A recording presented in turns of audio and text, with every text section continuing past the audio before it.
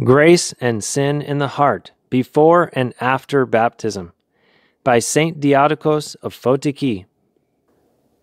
An excerpt from On Spiritual Knowledge and Discrimination, 100 Texts, from St. Diadochos of Photiki, found in the Philokalia, Volume 1.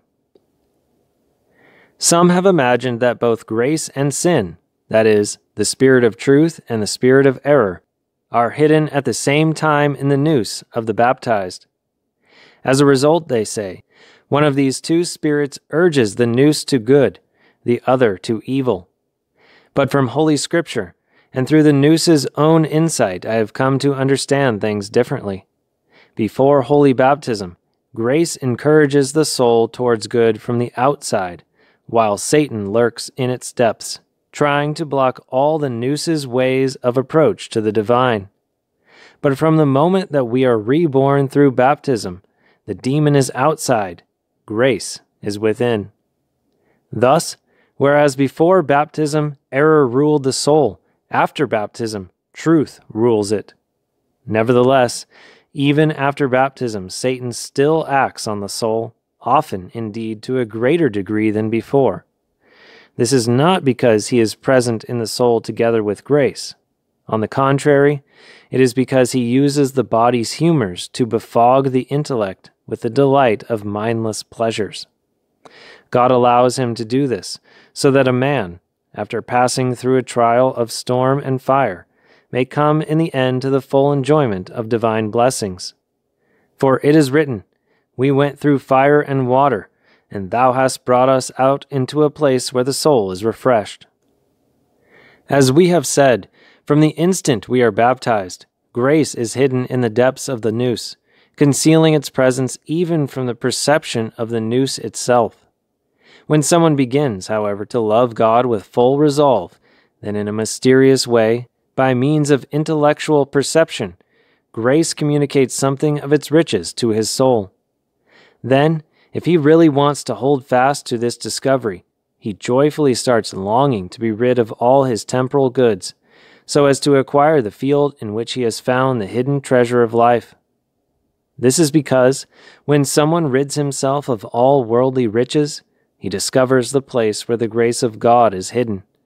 For as the soul advances, divine grace more and more reveals itself to the nous. During this process, however, the Lord allows the soul to be pestered increasingly by demons. This is to teach it to discriminate correctly between good and evil, and to make it more humble through the deep shame it feels during its purification because of the way in which it is defiled by demonic thoughts. We share in the image of God by virtue of the nous's activity of our soul, for the body is, as it were, the soul's dwelling place. Now, as a result of Adam's fall, not only were the lineaments of the form imprinted on the soul befouled, but our body also became subject to corruption. It was because of this that the holy Logos of God took flesh, and being God, he bestowed on us through his own baptism the water of salvation, so that we might be reborn. We are reborn through water by the action of the Holy and life-creating Spirit, so that if we commit ourselves totally to God, we are immediately purified in soul and body by the Holy Spirit who now dwells in us and drives out sin. Since the form imprinted on the soul is single and simple, it is not possible, as some have thought, for two contrary powers to be present in the soul simultaneously. For when, through holy baptism, divine grace in its infinite love permeates the lineaments of God's image, thereby renewing in the soul the capacity for attaining the divine likeness, what place is there for the devil? For light has nothing in common with darkness. We who are pursuing the spiritual way believe that the protean serpent is expelled from the shrine of the nous through the waters of baptism. But we must not be surprised if after baptism we still have wicked as well as good thoughts. For although baptism removes from us the stain resulting from sin, it does not thereby heal the duality of our will immediately. Neither does it prevent the demons from attacking us or speaking deceitful words to us. In this way we are led to take up the weapons of righteousness, and to preserve through the power of God what we could not keep safe through the efforts of our soul alone. Satan is expelled from the soul by holy baptism, but is permitted to act upon it through the body for the reasons already mentioned. The grace of God, on the other hand, dwells in the very depths of the soul, that is to say, in the nous. For it is written, "All the glory of the king's daughter is within," and it is not perceptible to the demons. Thus, when we fervently remember God, we feel divine longing well up within us from the depths of our heart. The evil spirits invade and lurk in the bodily senses, acting through the compliancy of the flesh upon those still immature in soul. According to the Apostle, our nous always delights in the laws of the Spirit, while the organs of the flesh allow themselves to be seduced by enticing pleasures. Furthermore, in those who are advancing in spiritual knowledge, grace brings an ineffable joy to their body through the perceptive faculty of the nous. But the demons capture the soul by violence through the bodily senses, especially when they find us faint-hearted in pursuing the spiritual path. They are indeed murderers provoking the soul to what it does not want. There are some who allege that the power of grace and the power of sin are present simultaneously in the hearts of the faithful. And to support this, they quote the evangelist who says, "And the light shines in the darkness, and the darkness did not grasp it." In this way, they try to justify their view that the divine radiance is in no way defiled by its contact with the devil, no matter how close the divine light in the soul may be to the demonic darkness. But the very words of the gospel show that they have departed from the true meaning of Holy Scripture. When John the theologian wrote in this way, he meant that the Logos of God chose to manifest the true light to creation through his own flesh, with great compassion kindling the light of his holy knowledge within us. But the mentality of this world did not grasp the will of God. That is, it did not understand it, since the will of the flesh is hostile to God.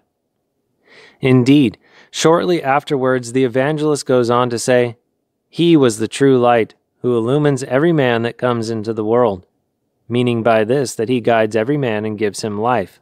And, "He was in the world, and the world was made by him, and the world did not know him. He came to his own, and his own did not receive him. But to those who received him he gave power to become the sons of God, even to those who believe in his name." Paul too interprets the words "did not grasp it" when he says, "Not as though I had already grasped it or were already perfect, but I press on in the hope of grasping it. For it was to this end that I have been grasped by Jesus Christ." Thus, the evangelist does not say it is Satan who has failed to grasp the true light.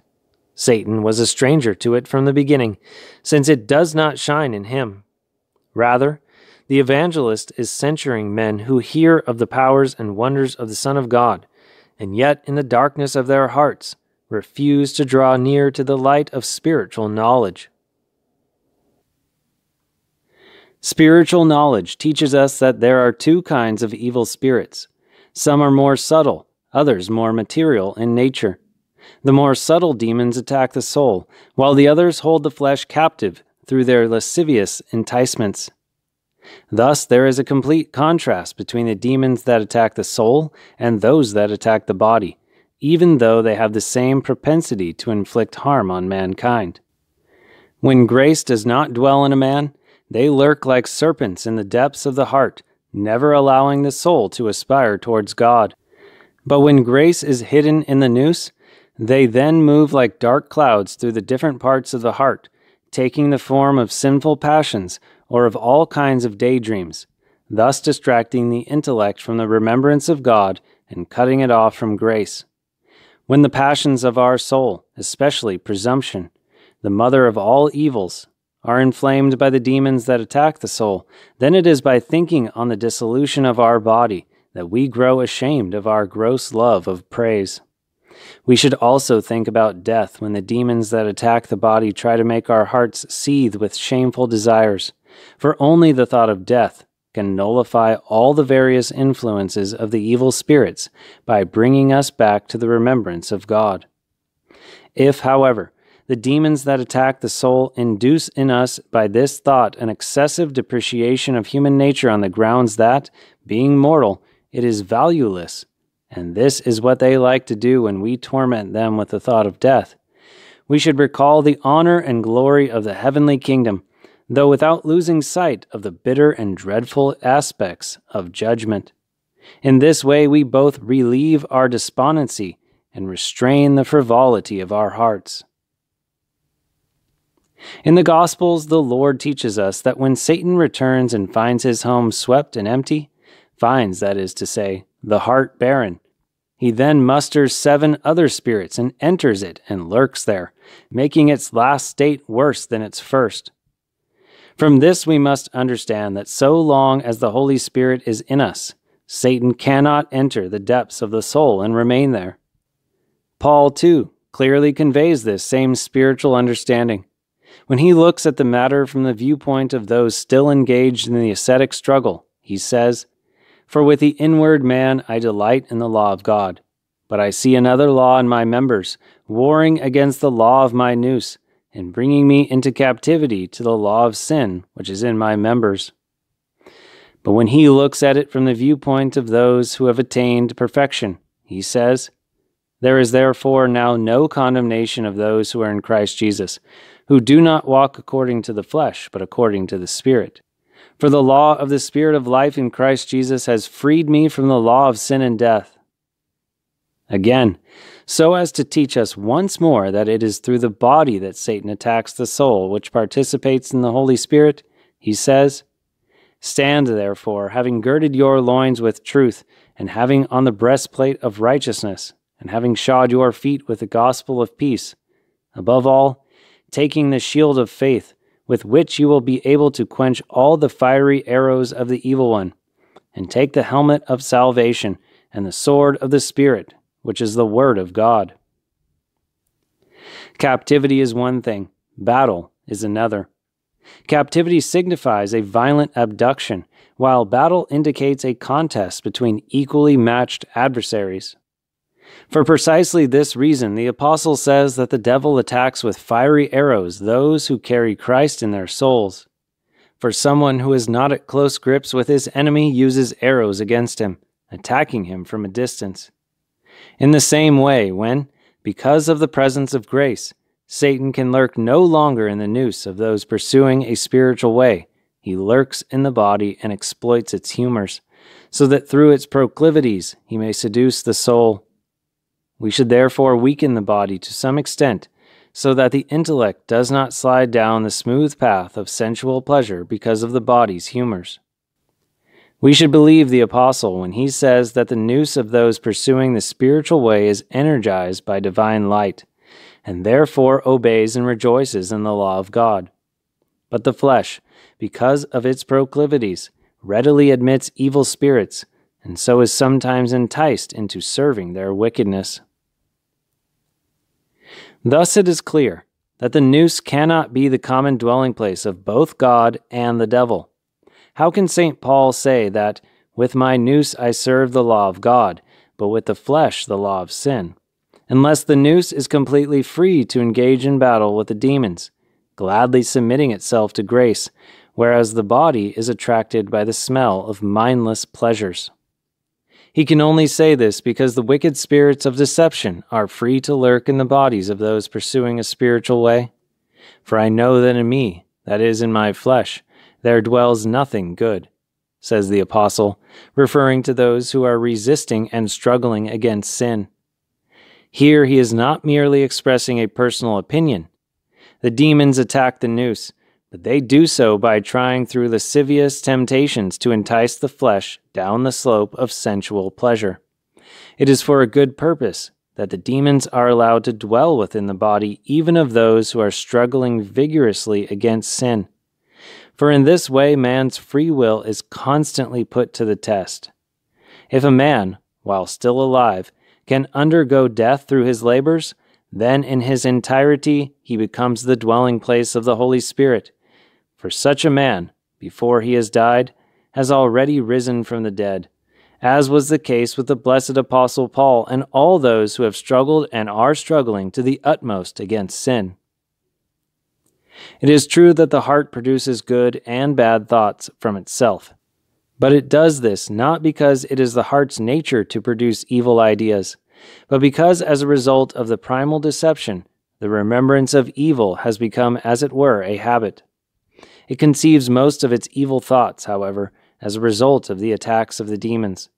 But we feel that all these evil thoughts arise from the heart, and for this reason some people have inferred that sin dwells in the nous along with grace. That is why, in their view, the Lord said, "But those things which proceed out of the mouth come forth from the heart, and they defile the man. For out of the heart proceed evil thoughts, adulteries," and so on. They do not realize, however, that the nous, being highly responsive, makes its own the thought suggested to it by the demons through the activity of the flesh, and in a way we do not understand. The proclivity of the body accentuates this weakness of the soul because of the union between the two. The flesh delights endlessly in being flattered by deception, and it is because of this that the thoughts sown by the demons in the soul appear to come from the heart. And we do indeed make them our own when we consent to indulge in them. This was what the Lord was censuring in the text quoted above, as the words themselves make evident. Is it not clear that whoever indulges in the thoughts suggested to him by Satan's cunning and engraves them in his heart, produces them thereafter as the result of his own mental activity? The Lord says in the Gospel that a strong man cannot be expelled from a house unless someone stronger than himself disarms him, binds him, and casts him out. How then can such an intruder, cast out in this shameful way, return and dwell together with the true master who now lives freely in his own house? A king, after defeating a rebel who has tried to usurp his throne, does not dream of allowing him to share his palace. Rather, he slays him immediately, or binds him and hands him over to his soldiers for prolonged torture and a miserable death.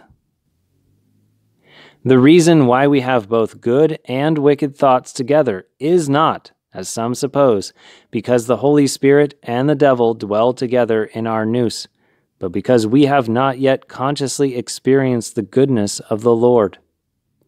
As I have said before, grace at first conceals its presence in those who have been baptized, waiting to see which way the soul inclines. But when the whole man has turned towards the Lord, it then reveals to the heart its presence there with a feeling which words cannot express, once again waiting to see which way the soul inclines. At the same time, however, it allows the arrows of the devil to wound the soul at the most inward point of its sensitivity, so as to make the soul search out God with warmer resolve and more humble disposition. If, then, a man begins to make progress in keeping the commandments and calls ceaselessly upon the Lord Jesus, the fire of God's grace spreads even to the heart's more outward organs of perception, consciously burning up the tares in the field of the soul. As a result, the demonic attacks cannot now penetrate to the depths of the soul, but can prick only that part of it which is subject to passion.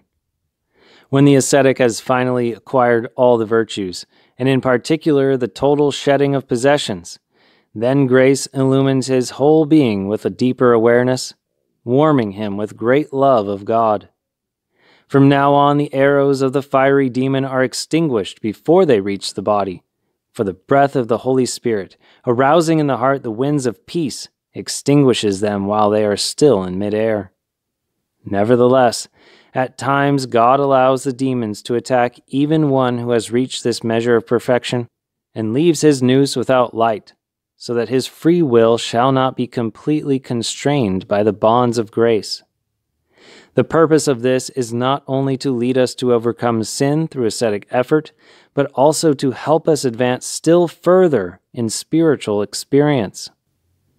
For what is considered perfection in a pupil is far from perfect when compared with the richness of God, who instructs us in a love which would still seek to surpass itself, even if we were able to climb to the top of Jacob's ladder by our own efforts.